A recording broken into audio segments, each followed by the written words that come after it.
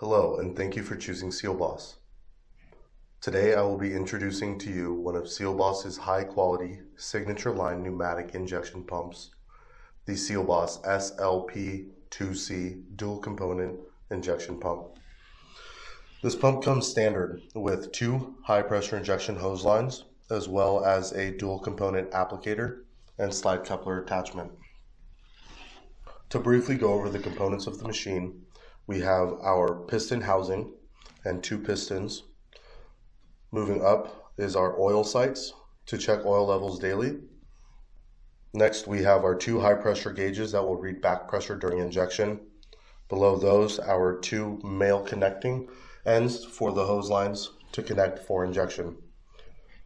Moving this way, we have our two recirculating lines that will be used to prime the pump, as well as keep material moving and agitated when injection is not occurring. On the back side of the pump, we have our attached tool set, as well as our air chuck and antifreeze reservoir. On this side, we have our pressure regulating valve, which will regulate material flow rate and pressure. And here we have our air regulating valve. I am now going to show you how to prime the pump. First, placing the recirculating line as well as the intake hose line into buckets of R70. You will then make sure that the recirculating valves are open. Using the pressure regulating valve on the back of the pump, you will then turn clockwise until material begins to flow through the recirculating hose lines.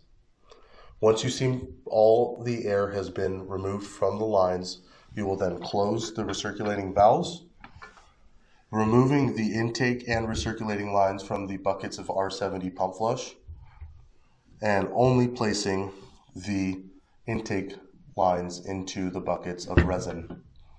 This pump can be used for both single component and dual component resins, and is conveniently placed on a lightweight compact frame. For any other questions on the SealBoss SLP2C, or any of our full system solutions, please contact us at 714-662-4445. Thank you and have a great day.